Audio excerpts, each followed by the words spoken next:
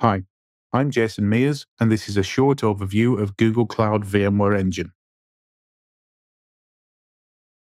GCVE is deployed inside something called a private cloud. You manage your private clouds through the Google Cloud Console. Each private cloud has its own vCenter server and its own management domain, and all nodes in a given private cloud reside in the same Google Cloud region.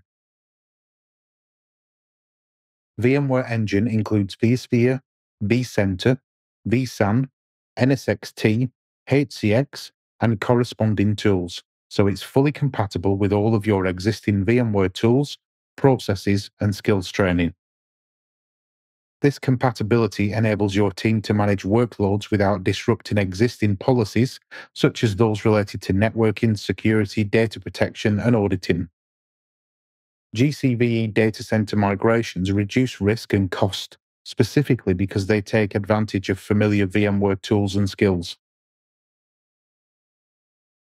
GCVE users can manage their VMware infrastructure using VMware Aria operations for logs or the Google Cloud Operations Agent as part of the Google Cloud Operations Suite.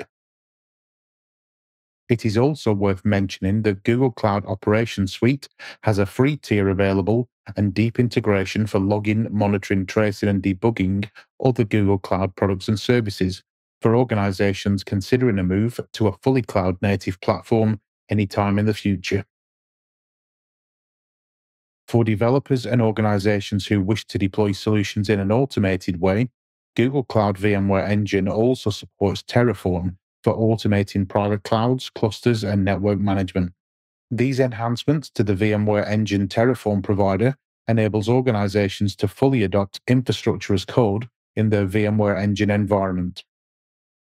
With Google Cloud VMware Engine, you can set up existing third-party tools or products that require additional privileges by using something called a solution user account. The solution user account allows third-party tools such as backup, replication, management, and monitoring to be installed and configured on GCVE, even if they require root or admin privileges at the hypervisor level. In the next section, we will cover the compute nodes.